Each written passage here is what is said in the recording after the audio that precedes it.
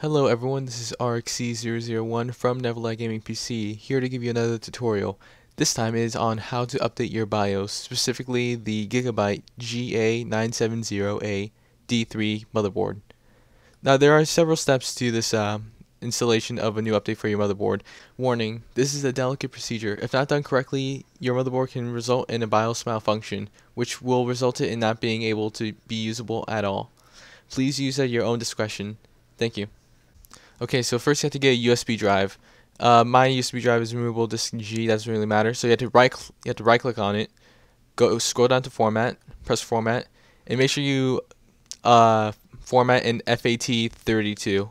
If it's on NTFS, you're gonna want to change to FAT32. All right. Uncheck Quick Format and just start the format. That way, it can fully format the whole removable disk. Alright, once that's done, you're going to have to go on the internet, and this is optional. I'm not really sure if you can extract files with Renoir for BIOS, but I picked 7-zip because it seemed to work. Depends on what kind of operating system you have, 32-bit, 64-bit. I think if you have 64-bit, you have to download 32, then 64. But if you have 32-bit, just download the 32-bit and install 7-zip. Once you install 7-zip, you're going to have to go to Gigabyte. Go to the Gigabyte website. There is a link in the description showing where the specific motherboard, the GA-970A-D3 motherboard, is located on the website. You're going to want to go to downloads. Make sure BIOS is download type, and I picked Beta BIOS. Beta BIOS, it has a few glitches, but it should not crash as much, or it should just not crash at all, unless there are some specific reasons such as memory management, but I'm not going to get into that. So pick which region you are from and download from one of these regions. Once you have your BIOS downloaded, you're going to want to drag that file into your removable disk space. It should be empty and formatted into FAT32 by now. So if you drag that in there, it should be located right there. You're going to want to double click it and extract to your removable disk, which should be G. Mine is G right now. So extract. You should get 3 files. Press yes to all.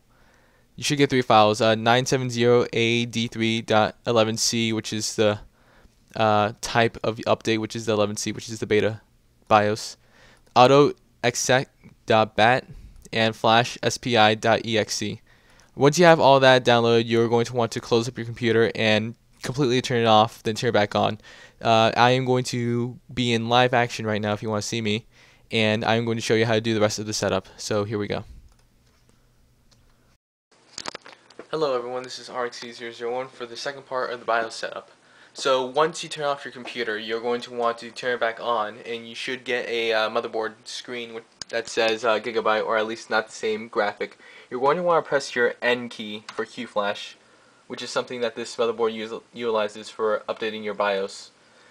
Sorry if I may be talking a bit too fast, because the computer is doing a lot of stuff and I need to talk fast in order to keep up with what I'm looking at.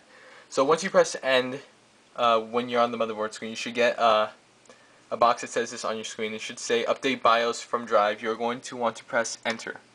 And once you press Enter, you should get a little text that says HDD 1-0. You want to press Enter. You want to scroll down to 970A-D3.11c. So once you see this file, you're going to want to press Enter. It will read the BIOS file and it will ask you, are you sure you want to update your BIOS? You press Enter. I'm going to press Escape because I already updated the BIOS. So once your BIOS is updated, it should restart your computer. Once your computer restarts, it will show you a new graphic which should look similar to mine.